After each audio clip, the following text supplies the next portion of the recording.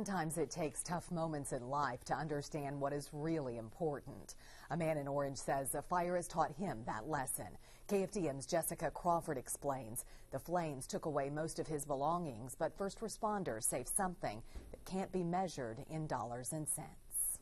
This is Felix, a 7-month-old lab mix, the center of attention, surrounded by firefighters who pulled him from a burning apartment, unconscious, given oxygen, and within minutes lifted from the ground and back in his owner's arms.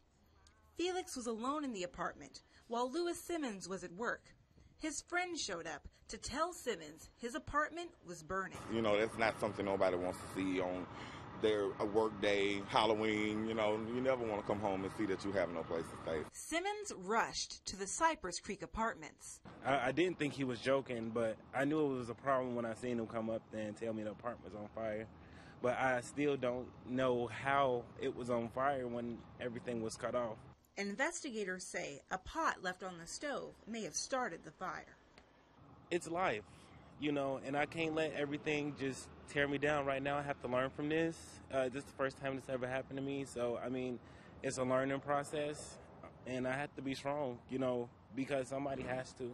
Simmons may have lost a lot in his apartment, but one thing was salvaged: the life of his 7-month-old dog. I can't even imagine how he felt, you know, with us not even being there, getting him out or anything.